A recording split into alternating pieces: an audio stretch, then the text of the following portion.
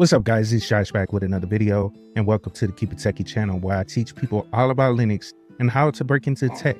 And today we're diving into something really cool, and that's setting up an AI development environment on Linux using TensorFlow or PyTorch. I mean, if you're thinking about getting into AI or machine learning, but worried it might be a little over your head, trust me, it's not as crazy as it sounds, and I got you covered in this video. We're going to walk you through getting your Linux machine ready for some serious AI development. And I'm talking TensorFlow, I'm talking PyTorch, I mean the stuff you see all those AI geniuses flexing on Twitter.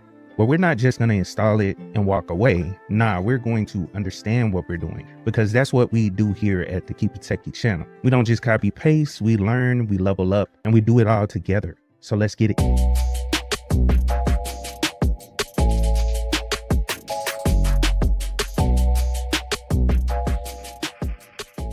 Okay, so before we dive headfirst into the tutorial, let's take a 10,000 foot view of what we're about to do. Setting up an AI development environment on Linux isn't just slapping some commands into the terminal. You got a few moving pieces to keep in mind, like CUDA, the drivers for your GPU, and ensuring Python libraries play nice together. It's like assembling a high-tech puzzle, except this one can teach machines to learn on their own. Pretty dope, right? But first off, why Linux? I mean, come on. If you're still developing on Windows, I respect you, but why? All right, I'm kidding. Kinda, but Linux just gets AI development. I mean, you've got more control over your environment, fewer weird background processes eating up your RAM, and let's be real, it just feels right. Plus, TensorFlow and PyTorch are Linux friendly, especially if you want to harness that sweet GPU acceleration for faster processing. Now, TensorFlow and PyTorch are two of the most popular frameworks for machine learning and AI. TensorFlow, backed by Google, is like the corporate world's go-to tool, all about scalability and high performance. Now, PyTorch, on the other hand, has that scrappy underdog energy.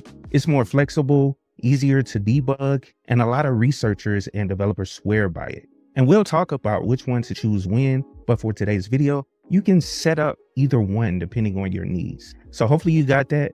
Let's go on and hop into it. All right, so I'm logged into my Ubuntu system. I want to use something that a lot of Linux users are familiar with, which is Debian based or Ubuntu. So I'll start with just showing you guys how to do it on here, but it's pretty much the same no matter what distribution you're using. It may be just a little different with the commands in order to install certain software on the system. But let's start off by prepping our system. First up, let's make sure our Linux box is in tip-top shape. So whether you're running Ubuntu or Fedora or even Arch, and shout out to my Arch users out there. Y'all are some serious nerds just like me. You need to have some basics in place, and that's updating your system. So let's hop over to the terminal. I already have it open, and I know you guys can't see this. It's kind of transparent, and I did that on purpose because I wanted to make this system look a little bit more set up how I would set it up if I had it on my laptop. And I like dark mode. I like seeing the transparent background in the terminal so I can see my background on the system if I want to. But let's go on and install our update. So the first thing you want to do is run sudo apt updates and type in your sudo password, press enter. That'll go through and check to see if we have any updates on the system. And it says 4 packages can be upgraded, but let's see, it may not upgrade those. I believe those are not needed at the moment. There are packages that can be removed from the system. So let me show you guys that command right fast as well, just to free up space on our virtual machine. But let's see, auto remove. And that's one good thing about the app package manager. It'll tell you what to do. It'll show you the command that you need to run. So sudo apt auto remove. Let's go down and do that. That'll free up 251 packages, and about a terabyte of disk space will be freed. Let's go down and do that right fast. It shouldn't take too long, and I'll be back when it finishes removing these packages. It shouldn't take too long. All right, so all those packages are removed on the system. And if you don't have Python installed yet, we definitely need to talk. Just kidding. But seriously, most machine learning frameworks are Python based. So let's get that sorted out as well. And it all depends on what distribution you're using. We are using Ubuntu, which is Debian based, and Python should automatically be installed on Ubuntu, but just to verify, we can run through it right fast. But all you have to do is type sudo apt install and then Python 3. And also another package we need to install is pip for this. So let's type Python 3 -pip and go ahead and install those packages on here if they're not installed. And it looks like pip had to be installed, so it's all good. We'll go through and wait for that to install as well. And while we wait for that to happen, let's open up another terminal. So let's open up another window, and I'll minimize this one so you guys can see it a little better, and we'll make this one a little bit bigger. And I just also wanted to show you guys how to install it if you're using, let's say, Fedora. And that's what I meant by earlier. If you're using a different distribution, it will use a different package manager. And Fedora base is DNF. So DNF install, and then those same packages or the package name. So Python 3 and then Python 3 pip. And then also if you're using Arch Linux. So we all know the Pacman package manager, but it still is Python, not Python 3. That'll install the latest version, and then Python dash that'll install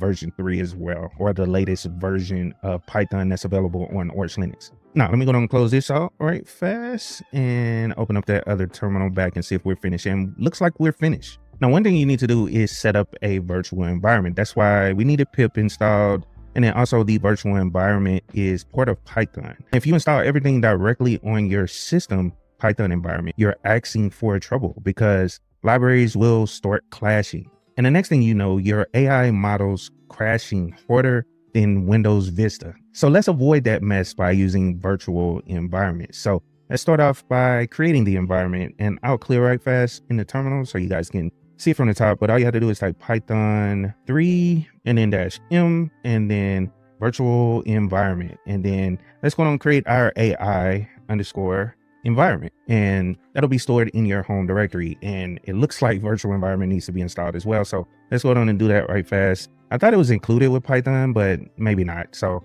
let's go on and type sudo apt install, and it's Python 3 tac venv and press enter. It'll install a virtual environment for us. So let's go on and run the same command again. So Python 3 -m virtual environment. And what we want to do is create that AI environment. So let's press enter. It'll go on and create our environment for us. And if we ls our home directory, ls stands for list. This will show us everything in our home directory. And as you can see, we have that AI underscore env directory that was created. That's our virtual environment. And within that directory, that will be our little sandbox to install all our AI tools without messing up the rest of the system. So let me show you guys the command to start our virtual environment. So all you have to do is type source, and then we need to go into that directory. And under that directory, there is a bin directory and then an activate binary file. And if we press enter there, that'll get us into our AI environment, or a virtual environment that we set up. And you'll know that you're in it by this being in front of your bash prompt. So let's go down clear. Now that we're in our virtual environment, like I said, this is almost like a sandbox, and we can install all our AI tools. So let me show you guys how to install TensorFlow first. And all we have to do is use pip. Pip will install it for us. And you want to make sure you're in that virtual environment. Pip install. And then we need to install, or we want to install TensorFlow. And that's essentially the command. So all we have to do is press enter there, and this will go through the process of installing TensorFlow. And I'll just wait for this to finish, and I'll come back. It normally takes a little time. And once you do it, you're good to go. All you have to do is check for updates every now and then you're good to go.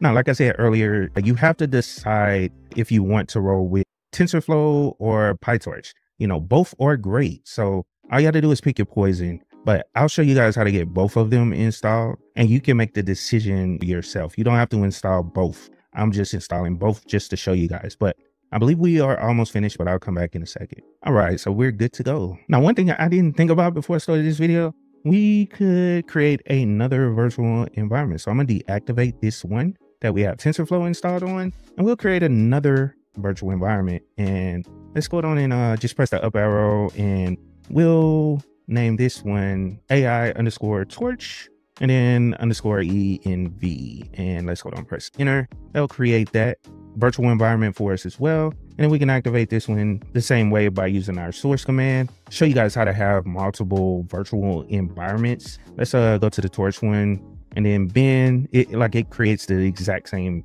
structure within the virtual environment in order for you to activate it. Just make sure you're paying attention to the environment that you're in, and that lets you know what you have installed within that virtual environment. And let's go on and install Torch. So all we have to use is the pip command again. So pip install, and then the package name is Torch. And then there is some other options you can install. So Torch Vision, I recommend you put that in there. If you're going to install Torch, install these other packages with it, and then Torch Audio. And let's go on and press enter, and then I'll install all three of those packages for us. within this virtual environment. And I just wanted to show you guys right fast while it's installing. If you look at the Torch downloads, you'll see NVIDIA in there as well. So those are packages that are included in there, so you'll be able to use your GPU. So just so you guys know, so we got Torch installed, and let me show you guys something else that you definitely want to have installed for your environment when you're building out. And that is, if we go under the Ubuntu software,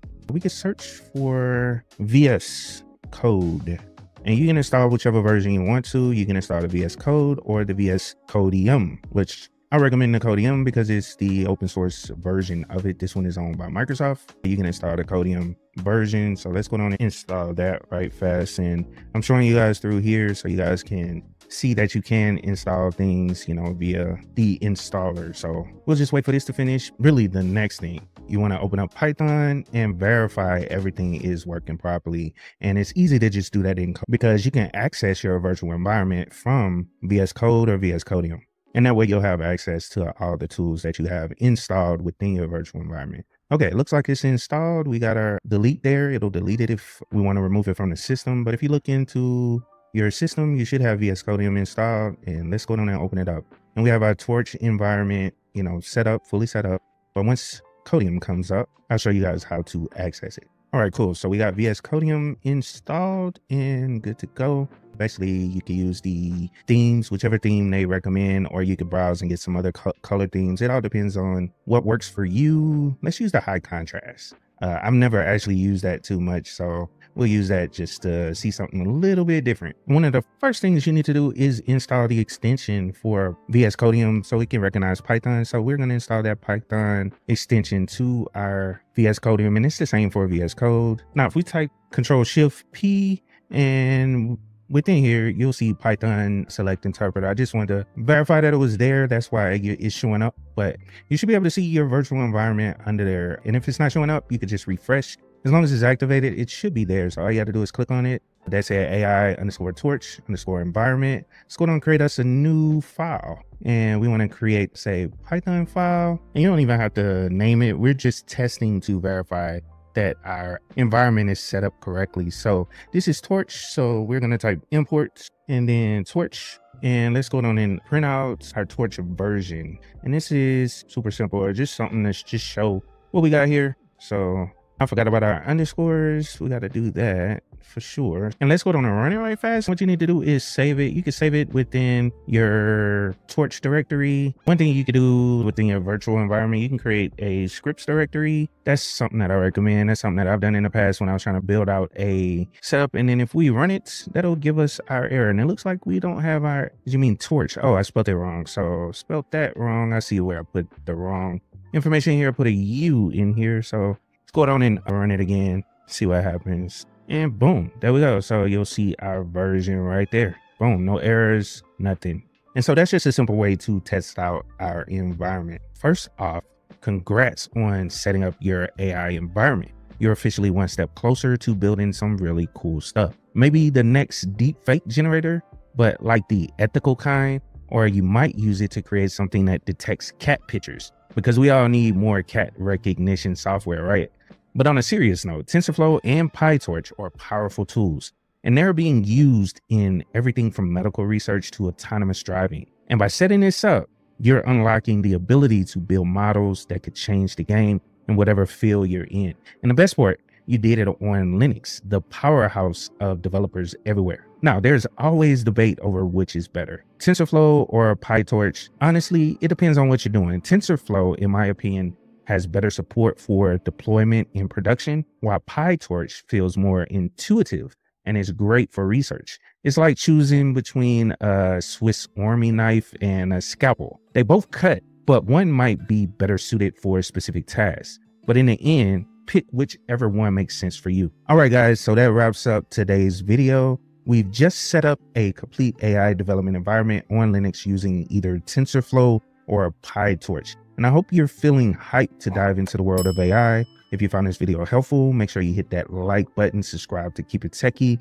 and drop a comment down below. Let me know which framework you're gonna roll with. And remember, my channel is all about getting people into tech and Linux. So if you're new here, welcome to the fam. And if you're already subscribed, you know I appreciate the love and support. Now, stay connected, stay coding, and of course, keep it techie. Peace. piece. Whenever I talk to people, whenever I mentor people, dealing with, getting into tech, you got to figure out what you like or what you're interested in. Because yeah, a lot of people get into the, tech field because you can make a good amount of money. The money is the motivator. But you also, in my opinion, in order for you to be happy, you got to like what you're doing. You know what I'm saying? And so, like for me, a lot of times it doesn't feel like work, bro. Most times it really doesn't feel like work. Yeah, I'm doing something fun. I'm doing something I love to do.